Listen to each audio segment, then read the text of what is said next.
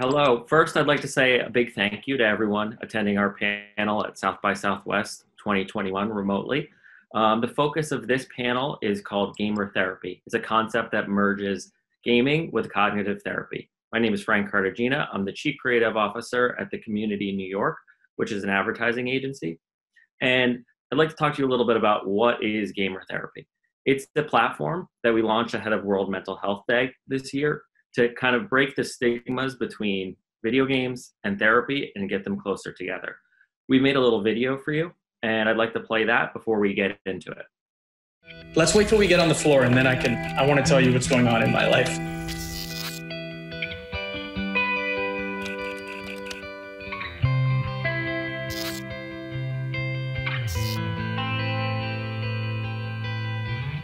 A study by researchers at Oxford University found that playing video games can actually be good for your mental health.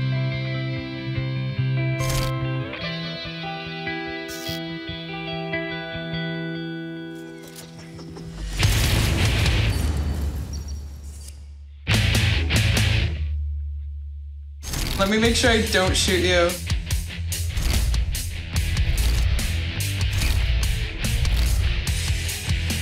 What are those signs for you? Like, how do you start to tell that you're going into a bit of a depressive episode?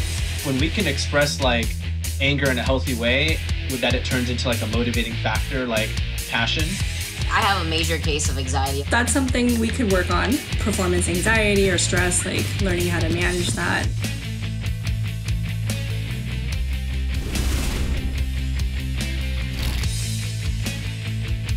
We tend to say things to ourselves that we would never say to a friend. Yeah.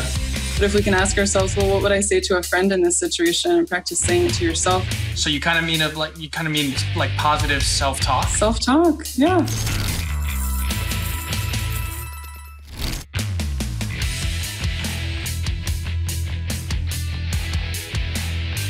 When you take therapy out of a traditional space, it can definitely change the experience. Be in their comfort zone, there's a lot of defenses that are eliminated from the equation. It's so much nicer to play video games with another person. I think there's tremendous value, the limitless possibility of how that can have a positive impact. That process can get everyone excited about therapy. The idea is obviously called gamer therapy. And at the origin of the story is really an intern of mine. He came into my office one day, and he had this idea because he was browsing on Psychology Today and he was an avid gamer. And the article that he came across was titled Video Games Are Social Spaces, and how video games help people connect. And basically the idea of this article was about a study made of 5,800 messages inside the world of video games. And they found that, contrary to popular belief, it wasn't all negative talk or talks about gaming itself.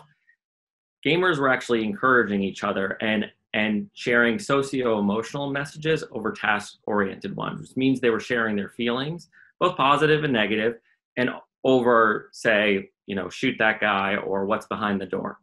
So his idea was to bring therapy within the game. And, as advertisers, we have, we're not experts in really anything, but especially not gaming and especially not therapy. But we had our own little theory that if you took these two unlikely things that both held their own stigmas and you put them together, it could help bridge the gap between the two. Now, like I said, I'm not the experts, but we have some experts with us. We have Todd Harris. He's the founder of Skillshot, which is a massive esports company. We have Jason Docton. He's the CEO of Rise Above the Disorder, which is a charity that believes in free mental health. And we have Natalie Moore, who's not just the star of the film you just watched. She's also a licensed marriage and family therapist. So I'll get into the questions for them. The first question is for you, Todd. Why is gamer therapy something you wanted to be a part of? Just a little bit of a background. Todd was the first one that I called after we had this idea. So, Todd? Thanks, Frank. And I don't come from the mental health field, as you mentioned, but I certainly know gaming. And I think the short answer is anytime I'm presented with an opportunity to help partners use video games to do some good in the world, my interest is piqued. And this was such a unique idea. And I thought it was so needed at this time that I jumped at it. As Frank suggested, between the two of us, we knew we would need additional partners that come from the world of mental health. But my background is that of developing games. So before starting Skillshot, I spent about 15 years making video games and publishing video games. And I saw that games are both incredibly popular and incredibly engaging.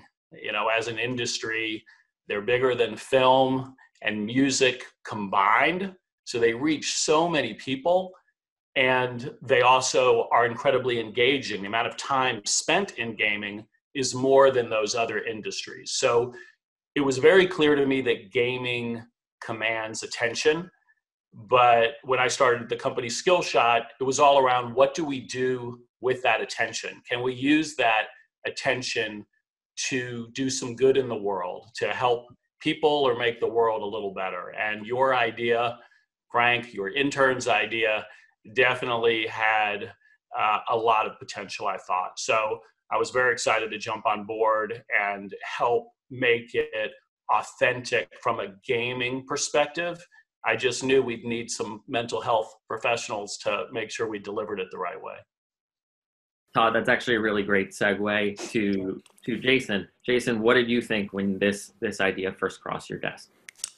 Yeah, I thought the idea of gamer therapy was really interesting. I think for most people who have played video games a lot of their life, connecting and talking about how you're doing, what's going on, is very natural. It's one of the first places that many of us began to open up and share what's going on in our world, and often the place we went to when we felt like it wasn't safe to do that somewhere else. So the idea of using gaming in a therapeutic way was really enticing, really exciting. So when it did come across your desk for the first time, was there anything about the original idea, which was when it came to you, I had wanted to live stream it on Twitch Roulette in front of everyone. Todd was the first one to flag it as there's, we're going to need some bots to moderate the conversation, but you were the first one to say this feels wrong. So talk a little bit about that. Yeah, there's I think there's a lot of different pieces to this. The idea of live streaming psychotherapy was really hard to agree with. There's inherently no real way to consent to that process. What unfolds, what happens when we begin to open up about past experiences, our feelings, the things that cause us so much pain. We don't know where that's going to go. We, in some way, relinquish a bit of control, and control being so important when we're in that vulnerable state. We relinquish that to an open audience of people who now know things that maybe you didn't even know about yourself until it started to come up in real time, in session. That idea, again, very hard to consent to. But also there's the kind of secondary pieces of, there's real work happening here. There's something really important taking place. It's beautiful and important to normalize and talk about, but also a very intimate process between a therapist and somebody seeking help. And in a way, we're kind of removing some of the intimate nature of that. And so very, very hard to say yes to that initial approach of streaming it. Yeah, and once you made me aware of that, it was a no-brainer to do it behind closed doors. Coming from an advertising perspective, I'm always looking how to make the idea as big as possible to be seen by as many people as possible. So, the core of the idea wasn't the live stream. So we were able to keep with the integrity of the idea and actually make it a more legitimate thing.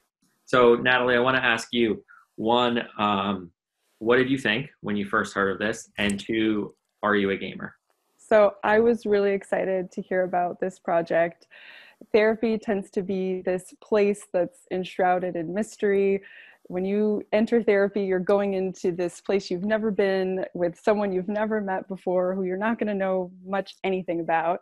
And you're sharing such deep things about your life, and you're sharing your soul with this person. So anything that I can do as a mental health professional to demystify therapy, make it feel more safe, more inviting, more exciting for somebody to engage in, I'm all on board with that. And secondly, to answer your question, I am an analog gamer. So my fiance and I play all the games: Clue, Boggle, Scrabble, Bananagrams. I kick butt at all the word-related games. He kicks butt at the math-related games. I'm not much of a video gamer, although I do love old school arcades, if that counts. I don't know. I'll leave it up to the experts if that counts. Does it count, guys? That counts. Totally counts. Okay. So talk to me a little bit about the stigmas, because we know there's a stigma, associated with mental health. We also know that there's a stigma associated with gaming, and only in the past couple of years has gaming really become, a massive enterprise. And I say a couple of years loosely. It's been happening for a while, but it went from me being a kid where nobody made $1 million to play video games to now I know when my kids get older, they're going to say I can play video games because I can be a millionaire. So talk to me a little bit about the stigmas and what do you, how do you feel about that? Sure. So getting through the stigma of mental health is obviously a huge barrier to getting care. And so one of the things that is really important to me is actually talking about my personal experiences with therapy. It's one thing to be a therapist and say that it's great. It's another to say, hey, this is not just something that I do as a profession. This is something that I've gained tremendous value from individually, as an individual, as a couple, and even as a family and as a child. I went to therapy when I was a little kid. I did play therapy. So I've had a lot of experience with it from the client perspective. So I think a huge part of breaking the stigma is being open about our own therapy experiences. So that's something I'm really passionate about. In terms of gaming stigma, I actually fell into that myself. Jason, I don't know if you remember this, but when you first reached out to me and told me about your nonprofit, I assumed that it was to help people with gaming addiction. And I remember being super embarrassed. I apologized. I said, I can't believe I stigmatized the work that you do. And I actually had to challenge a lot of my own assumptions about gaming, because as a mental health professional, we're often trained and taught to look for the signs of addiction, and we kind of equate gaming with something at worst addictive and negative, harmful stuff, right? And at best, something that's a distraction or a waste of time. So I've had to, in this process of opening my mind to what gaming can do and help people with, I've had to challenge a lot of my own biases and misconceptions that I had. I love that, Natalie. If I can chime in, Frank, because I'd love to share my own personal journey with gaming in the same way Natalie has shared it with therapy, because there definitely is the stigma Natalie spoke about with gaming. And, me being over 50, seventh grade me playing games, it feels like every 5 years, another batch of politicians are scapegoating gaming for whatever the ill happens to be. It's often violence in the real world, even though time and time again, it is shown there's no scientific evidence there of causation, including the APA in 2020 reaffirming the lack of any causal link there. So, but personally, I credit my success in technology and in entrepreneurship to lessons I learned in video games. I've seen the same thing as a parent with my son. I've seen the same thing with young men and women in high school. A kid who played the game that I happened to make, Smite, for his varsity high school team. and was attached to his high school because of that. He was confined to a wheelchair, so this was the only competitive activity that he could participate in, and it unlocked his aspirations of being a game designer. So, I think there's these phases of destigmatizing from, as Natalie said, a vice to something that's tolerated in small doses, like a junk food, but I'm kind of on the other extreme, where I am definitely an advocate for it being done positively. And as a parent, the same reason you would want your kid to play chess because it's intellectual, and traditional sports because of teamwork and mastery and good sportsmanship, when delivered the right way, gaming delivers all these benefits. So another reason, as I shared, that I was so excited to attach myself to the project is to shine a light on the positive aspects of gaming, in this case, related to mental health conversations. Yeah, that's super interesting, because you always hear that, sports are the thing, right? It develops all sorts of good things, but now, especially since everything's online, you're playing multiplayers and you have teams, it's interesting that you've, credited your success. And for whoever doesn't know what Smite is how many active monthly users now? It's about, well, registered, it's over 70 million players that have experienced that game. And it's not even the most popular game. There are others that are even more popular. So yeah, a lot of people play these games. Yes, in particular that one. Jason, how do you feel about the stigmas of, mental health and gaming, having, being kind of bridging the gap between the two? Yeah. When I first started our organization, we were actually called Anxiety Gaming. This was the name of our World of Warcraft guild that we began as. And I remember a lot of the times the feedback I got was, mental health and gaming makes no sense. That's such a strange niche. Why would you focus on that? Aren't games really bad for your mental health? And while we didn't really know how to tell our story or to explain any of that, the second we ran into somebody else who was a gamer and explained, or tried to explain its mental health in gaming, they immediately knew what we were talking about. Because for the longest time within gaming has been a group of people who have used gaming to socialize and engage and build communities where they can be themselves, where they can be completely different from themselves. For whatever reason they might have, they got to express themselves in the way that they wanted to, or they could just log off and start over. And when we started to build that up, continue to try and echo what was happening within the gaming world, why mental health is so important, how games are connected to our mental health. More and more people could understand that gaming has been this platform, this safe platform for people for a long time. And this idea of games being unhealthy or being toxic was increasingly getting washed away by more and more people becoming gamers and experiencing it firsthand. Toxicity that exists within games, it exists everywhere, right? The idea that games made people more violent was quickly dispelled. The ability to scapegoat games became diminished over time, and now it's this cultural phenomenon. And when we go to talk about mental health in games, people totally get it.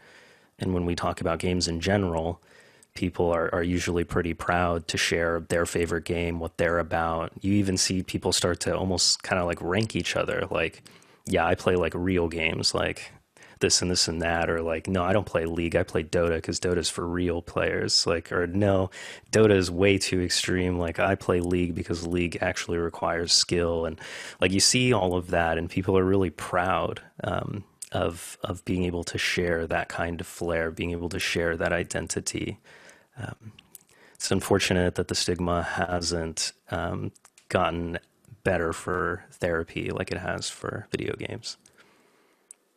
That's very interesting. So I have a question for for you, Natalie. Obviously, 2020 was a crazy year for everything. But in particular, telehealth. Talk to me about how everything kind of shifted in your world in the last year.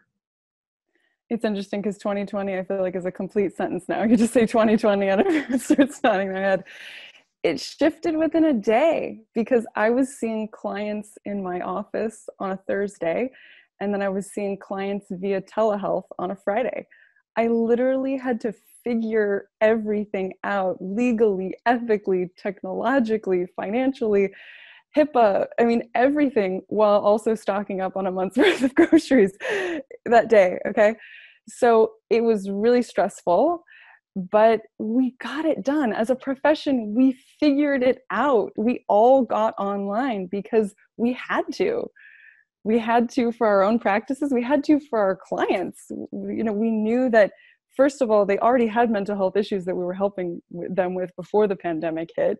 And then the pandemic hit, and we had to support them emotionally through all of that turbulence. And obviously, social justice movements, wildfires, there was so much that happened in 2020, the election. We needed to help people, and they needed us to be accessible. So we got over our stuff and we got online. That's great. And then gaming too, Todd, is, how did that change? Yeah, it was the only game in town for a little bit. Certainly with traditional sports going on pause entirely, with music concerts, theater, movies going on pause. It just put a spotlight on our form of media, that is game playing and actually watching other people play games on platforms like Twitch and YouTube. So both of those, rose tremendously. They're at record heights at this point. And so I think the positives of that was, again, there were new partners, new stakeholders, NFL players, NBA players that are now playing the virtual version of their sport, NASCAR racers that are now in a simulator playing e-racing. All of this happened, which is incredibly exciting for those of us in the game development industry or the game event production industry, because you're getting this cross-culture collaboration, traditional sports artists playing the virtual version, or athletes, and also musical artists performing on live stream platforms. So wasn't all rosy. Certainly a lot of businesses still had an in-person side of their business, holding events with real people, and everyone loves that experiential part, and there's a longing for that to return. But the industry, as Natalie said with hers, was able to pivot and make some sacrifices, change some things, but at least still deliver entertainment. And more than that, as Jason mentioned, deliver connection. This is the social network for, hundreds of millions of people on a monthly basis. They get entertainment and they also connect, and it's just grown with the pandemic. Yeah. And then how about just your business in general? Went from, esports being, Madison Square Garden to, all remote. Yeah, we shifted hard towards virtual events. So a lot of technology was deployed quickly. Imagine a very, very fancy Zoom call, but talent being piped in from all over the globe, competitors playing all over the globe, dealing with internet latency and producing a virtual event. And our business just pivoted from 0 live events to all virtual events. And fortunately, there was such a hunger in this demographic for causes and to give back. Again, we were able to do a lot of good. When COVID hit, we did an event called COVID, and it raised money for COVID relief. And you had Gronkowski challenging Ninja, the most famous gamer in the world, and they actually played against each other in Warzone. And you had these crossing of streams, and it was all done from everyone's homes. So yeah, the industry in general and our business really kind of pivoted and tried to get back and tried to keep putting out entertainment. Yeah, it's actually super interesting that we have the three of you, because Todd, you're on the video game side, Natalie, you're on the therapy side, and Jason, how did 2020 and COVID, which I don't even like talking about anymore, but how did that affect, on your end of the spectrum and your business, being that a lot more people are now playing video games? Yeah, I mean, you mentioned kind of the dual ends of the spectrum with the panelists, and Rad and myself are kind of square in the middle of this. It was a brutal year. I mean, just being transparent about it. We offer free mental health care. Anywhere in the world, we help people find therapists. We cover the cost of those therapists with donations. It's a service that a lot of people need, depend on. When you look at the world shifting in such a dramatic way, the way that it did, the need for a service like this just amplifies. You have more and more people online, more and more people that are hearing about RAD, that are becoming aware of what we're doing and needing that help almost immediately. It was a lot of initially just focusing on people that were dealing with the spike in anxiety. They had anxiety disorders that were pre-existing this, and this made everything feel much more real. My fear of things outside is amplified and justified. My fear that something catastrophic could happen to me at any moment is justified now. Depression really starts to creep in over time. I've gone days, I've gone weeks, I've gone months now without seeing somebody, without engaging with somebody. Everyone is feeling fatigued. There's less people for me to talk to now because everybody needs their own time to comprehend and process what's going on. We were starting to see a new demographic reaching out to RAD, people who were in therapy, who were on medication, who had health care, who had a job, and suddenly it was gone. And with that, everything kind of swept out from underneath them. Going and looking at their therapists and seeing how much it costs out of pocket to see them, going through and now having to reevaluate, can I afford to live here anymore? Where do I go now? What do I do? I can't find a way to get groceries, but also I don't know how much longer I can afford to have groceries. It was just really shocking for a lot of people, and being there to try and de-escalate, to try and absorb with them some of that initial shock, but then also help them understand the steps forward. We're doing all of this while many therapists, as Natalie explained, are trying to figure out what to do. Some therapists that we were seeing took longer to go online than others. Some didn't have webcams, so they couldn't do anything with a camera. Some had really bad microphones, and so you couldn't understand them. We're trying to make sure that therapists are ready to see a lot of the people that we're sending over, but we're running into this bottleneck of a lot of therapists also being swept in this and not sure what to do. Well, my practice just closed down. I don't know if I should keep paying the lease on this place, or I don't know how to run a digital practice because now nobody at all is in the office, so I'm trying to figure all of this out.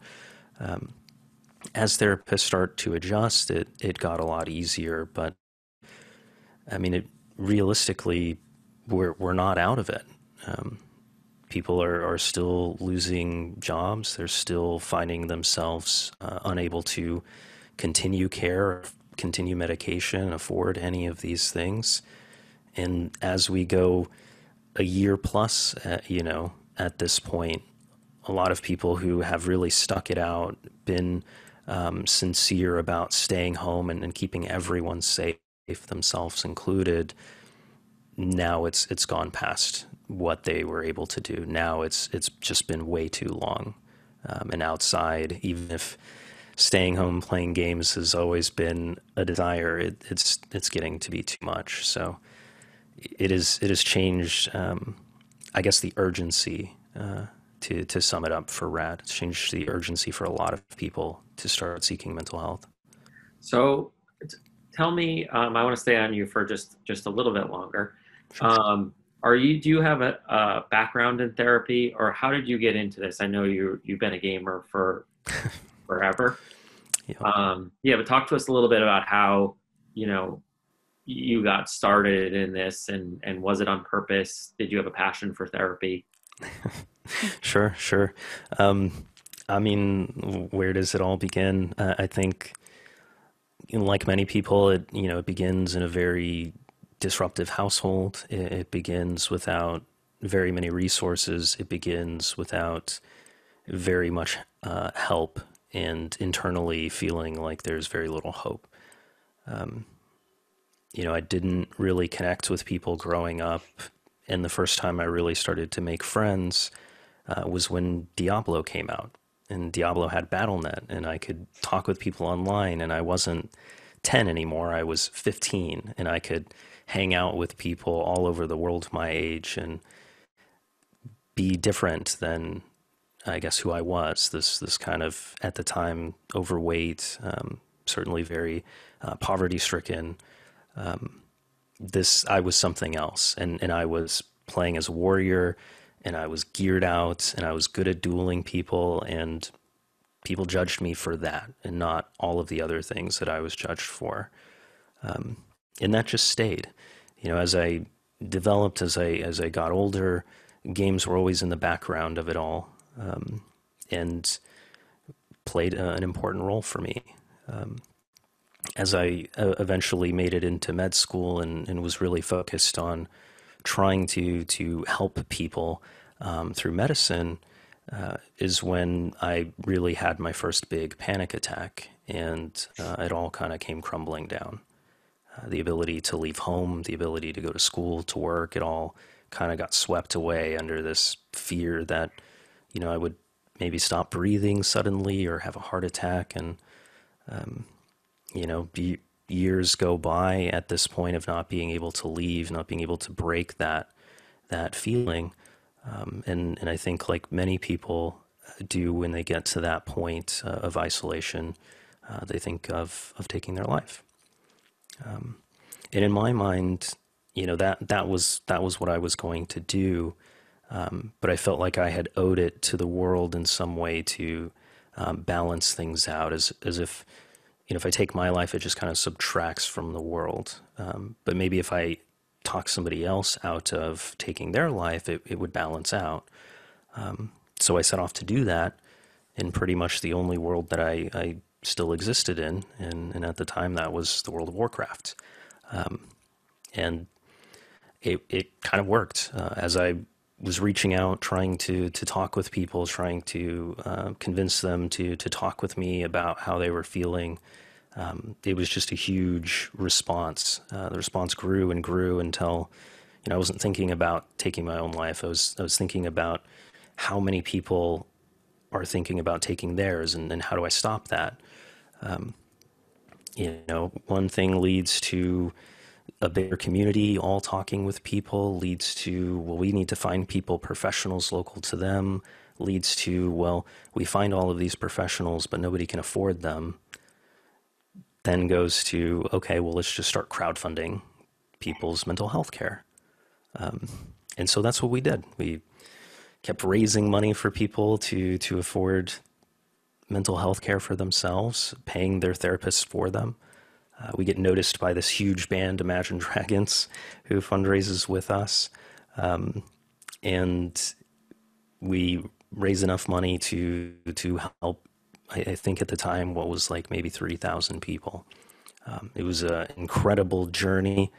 And by the time we had done all of that, I was exhausted. I felt like I had done all of the cool things. I had made friends, helped a ton of people, and I was okay with just staying home, not living this nonprofit life, but just going back to playing video games again. And that's what I did for for a while, until I got an email from this 19-year-old who had just experienced this terrible tragedy. Lots of people would reach out, ask us if we were still finding people therapists, paying for these therapists, but we'd tell them like, yeah, we hung up that hat, like we did that for thousands of people. Like we're just tired now. We're just playing games, but you can play with us, join our guilds. So that's what we did. But this particular person, we couldn't say no. They had very tragically lost their family in an accident one night, and instead of a social worker or someone coming to check up on them, they were kind of just left alone in their home. They were left there until the bank that held the mortgage for that home foreclosed on it, leaving them homeless. And they just happened to hear about us at some point prior to this from a content creator, this Twitch streamer, Trick2G, and decided to reach out through a public library computer. And so we talked with them, agreed, we gotta get our stuff back together. We gotta help this person. We can't just let them be stuck like that. And we set out to do that. But we very quickly realized how limited the mental health care system was. They lived in a rural area. There were no clinicians near them, no therapists nearby to see them. We start looking in the major cities, and just everything they're going through really required very intensive treatment. So we need to find inpatient treatment for them. And then we start talking with inpatient facilities, and because this person's only 19, doesn't have insurance, it's $10,000+ a month, every month. They would have a place to stay, they would have clothes, they would have food, they'd have treatment, but $10,000 a month. I mean, even living in LA, that's not rent for most of us. So we tried everything that we could to make that possible, but we just didn't know how. A lot of our fundraising in the past was selling things in-game, things that we couldn't do anymore now that we were this nonprofit. Now that people in some of these game developers were aware and, aware that we were doing that in the past. But without that, there was no way. And, after a month of trying to fundraise, of putting disability checks together, of, $1 here and there to try and pay for just the first month, they end up taking their life. And it became all too real to me what was at stake. That myself, like many of the others in our guild, our nonprofit at the time, were home all of the time because we couldn't afford help. We didn't have access to those resources. And this person had lost their life because they couldn't afford help. Something had to change, and that's kind of where RAD and our nonprofit comes from, is this just idea that everybody deserves this, that there's so many people within our community that need access to this, and making that possible is why I'm here, is the motivation behind all of it, is where my experience comes from. That's very, yeah, no, it's very powerful. Thanks for sharing. And it got me thinking of, my next questions for you, Natalie, of where do you see, you just heard Jason talk about for the first time of how everything came about. I look at this project as the start of something. It is an idea or a theory. Where could you see it going before, moving forward? You mentioned as well, you do a lot of play therapy. Is this type of thing, it doesn't have to be exactly gamer therapy, but moving forward, how do you see this coming to life or extending? I see it having such great potential in 3 different areas. One increasing access and awareness of mental health. 2, improving the relationship between the therapist and the client, which, by the way, is the greatest predictor of how effective therapy will be. And 3, actually a promising intervention for therapists to use with clients. So we'll talk a little bit about each of these. So the first one being access. So like Jason is talking about with his nonprofit, he's able to connect with real gamers in real time and understand what their challenges are and offer them these amazing services, right? Secondly, with increasing the therapeutic relationship, like I was saying, in the beginning, it's so hard to even reach out to therapy and feel comfortable opening up in therapy because you're on somebody else's turf. You're with somebody who they're an expert in the field, right? But if you have an opportunity to meet with a therapist inside of a game, you're the expert. That's your turf. You're comfortable there. You're familiar there. You're more likely to break down your barriers and get out of your shell a little bit more, right? And then, thirdly, talking about interventions, there's so much to explore inside of a video game. Therapists can develop so much more insight on their clients based on how they interact with the game, what games they choose to play, how they play them, how they show up in those games. There's a lot of strengths that you can reflect back to your client, that you can see them showing up, and demonstrating in these games, and find ways to help them leverage that in their real life. So I see a lot of potential here. I think it comes to a place where mental health professionals have to open their minds to maybe leaving behind some of the dogma or some of the ways they've been trained to do therapy and see therapy, and look through a new lens and see how therapy can be adapted to the new world that we're all creating together.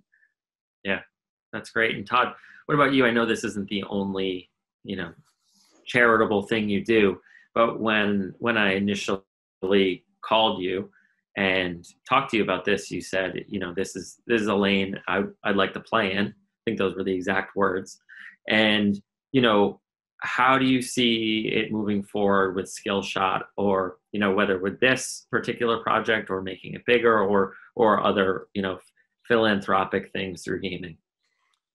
Well, Jason's story is so powerful. He had shared that with me in confidence when we were exploring this, and of course it only motivated me to try to help more the way he has. So I think specific to mental health and gaming, I actually see 2 very specific things, opportunities that we plan to do. I guess this comes from a little bit of a hypothesis, almost in Jason's case, where sometimes there's a correlation between gamers and anxiety and depression. And I do not think gaming causes that, but I think gaming is a coping mechanism. This is just a theory that research hasn't proven yet. But I think, as Jason shared, it's a way to be someone else, to connect with other people, and it can be a positive modality, I guess, that gamers are just opting into on their own. So the 2 very specific things. The first is that video game playing is being more adopted now at the collegiate level and at the high school level. Educators are slowly understanding that this can be a good thing. So there's a nonprofit I'm involved with called NASIF, and it's basically video games in a K-12 setting, all for positive student outcomes. And there's a big emphasis on wellness. And there's some paper tools, such as checking in with yourself as a player regularly, the same way a sports player would before their game warm up and maybe check their physical and mental conditioning. So there's a framework that already exists there for young people. Really, we're talking about middle school and high school to kind of do some check-ins, and that's everything from their diet, their sleep, their balance, their nutrition, etc. So that is a chance to introduce a concept of mental health very early, hopefully, and destigmatize it. And then really based on gamer therapy, and Frank, this is to your credit of awareness. We did generate a lot of awareness, and there's a local university. I'm in Atlanta, and Georgia Tech is a great engineering university there with a lot of gamers. And a researcher reached out to me wanting to explore this and maybe come up with an automated toolkit for players to check in with themselves. And since I'm a developer and a gamer, anything that's automated, I'm picturing kind of red, yellow, green, and, some kind of way to almost gamify this check-in, right? That could be a piece of software. So that's another future opportunity that I think was opened up by this that we did together. So that's super interesting. And Jason, what about you? I know you've talked about actual massive grand plans for yourself moving forward. Anything you want to talk about? I think when it comes to gamer therapy, the future to me looks like exploring how to use games in sessions, how to leverage the relationship that games can build between people. We look at what's called a temporary coalition, when we temporarily have a unified goal that we're working towards. There's so much power within that to advance relationships, to build trust. When you're talking with somebody that's quite young, somebody that maybe experienced trauma from an adult, learning how to trust adults, unfamiliar adults, learning how to build communication can be really hard. Games have an ability to rebuild trust in that way, building something together, going against a boss together. I think games moving in directions like that isn't something I expect. I don't expect games to become more clinical so much as clinicians to become more familiar with games and how to utilize the power of the relationship building that games can have, utilizing that more and more with younger and younger demographics that are otherwise harder to reach. The future to me, from Rat's perspective is to just continue to grow this idea, this fundamental belief that everybody deserves mental health care, to make it more and more approachable to, as we are now really offer to cover the cost of services for people who are very much unable to afford them, need significant help financially. And to continue to kind of raise that up so that the financial requirement is less and less strict, like it should be. Like the reality that, initially I have no other way to afford this, to, it would just be really hard right now, or I could really use that money towards something else to, I don't know. I don't want to have to pay for this. I just need help. Being able to scale to that degree is really what's on the horizon for me. That's great. So I think we're running, up to time. So I'd like to thank everyone for joining this remote gamer therapy panel, and thank you, Natalie, Todd, and Jason. And I'd like to give all three of you, let's start with you, Todd, a chance to, I did brief intros at the beginning, but, maybe just go through what each of you do, how to contact you if anyone's interested in following up, because we do not have, a live Q&A this year. So maybe this is a chance if anyone has any questions or, whatever. Floor is yours, Todd. Okay, I'll keep it brief. Yes, if you're a brand out there and looking to connect with gamers, whether it's positive social impact for your cause or you just want to throw a really hype event, we're at Skillshot Media, and it's skillshot.com. So look forward to having any conversations with interested, curious gamers out there. Great. What about you, Natalie? Sure. Thank you so much, Frank, for moderating. And of course, South by Southwest for having us here. My name's Natalie Moore. I'm a licensed marriage and family therapist. I provide telehealth counseling to all of California. And if you want to learn more about me and what I do, you can go to my website, which is awakentheself.com. Jason? Yeah, thank you for the opportunity, honestly, to share more about what we do, to really bring us all together to talk more about this intersection between games and mental health, mental well-being. For those that are listening and curious about starting therapy, have wanted to start therapy but haven't been able to because of the cost, I encourage you to reach out. Our website is yourrad.org, youarerad.org. And certainly if you are interested in a future where everybody has access to mental health care and want to support us, you're welcome to do so through the same website. Yes. Like Jason's been saying the whole time, he offers free therapy. He also accepts donations to enable that to be a possibility.